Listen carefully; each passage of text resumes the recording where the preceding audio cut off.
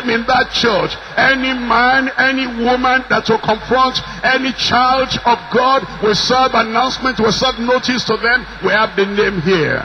I said we have the name here. The authority in that name is now upon your life. The power in that name is now upon your life. You will stand, you will not fall. You will walk, you will not faint. You will run, you will not be weary. You will walk and you will succeed. All the time you've been going to hospital, spending a lot of money. Now you are well. And then you'll become a carrier of the strength and the health of the Lord in Jesus' name. It is this name that will give you all that you need. You'll not be a borrower anymore. You will be a lender.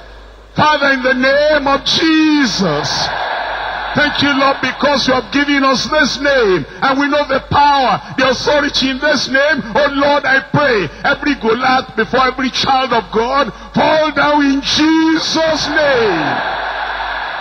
Lord, I pray all impossibilities before the children of God, everything will vanish away in Jesus' name.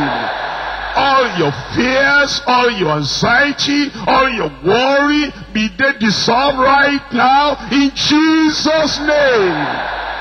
If you have been sick, I command the healing of the Lord upon your life right now in Jesus' name. If you have been attacked and afflicted, I break all the yoke and I destroy the works of the devil. You are free today in Jesus' name. Now you will walk, nobody will make you afraid.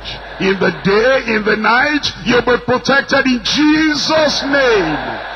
That great, big desire in your heart, have it now. Receive it now. Be blessed now.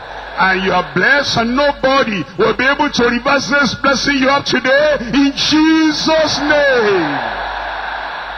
Now you are an overcomer. Now you are more than a conqueror. And as you go through this rest of the year and the new year, blessings and the goodness and the mercy of the Lord will keep on following you all the days of your life in Jesus' name.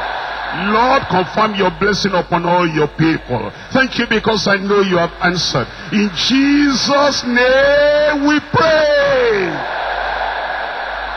Amen.